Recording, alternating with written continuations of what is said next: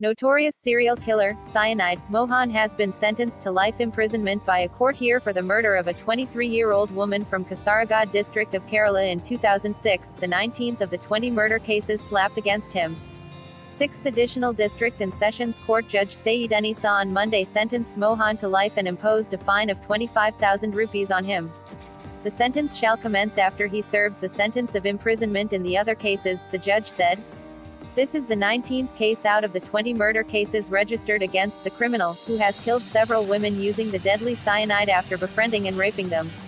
Earlier, he had been awarded death sentence in 5 cases and life imprisonment in 3 cases. 2 of the death penalties were later commuted to life imprisonment. According to the charge sheet in the latest case, Mohan met the woman while she was coming to work at an unit of CAMPCO in Mangalore.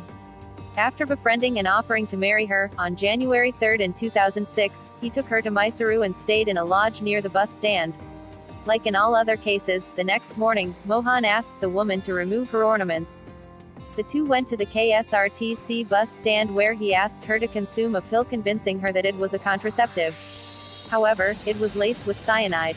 The woman, who consumed the pill in the washroom, collapsed and declared brought dead at a hospital where she was rushed by those in the room.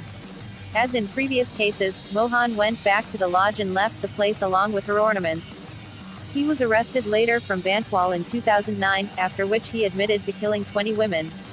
The judge also directed the District Legal Service Authority to take steps for awarding compensation to the woman's mother under the Karnataka Victim Compensation Scheme.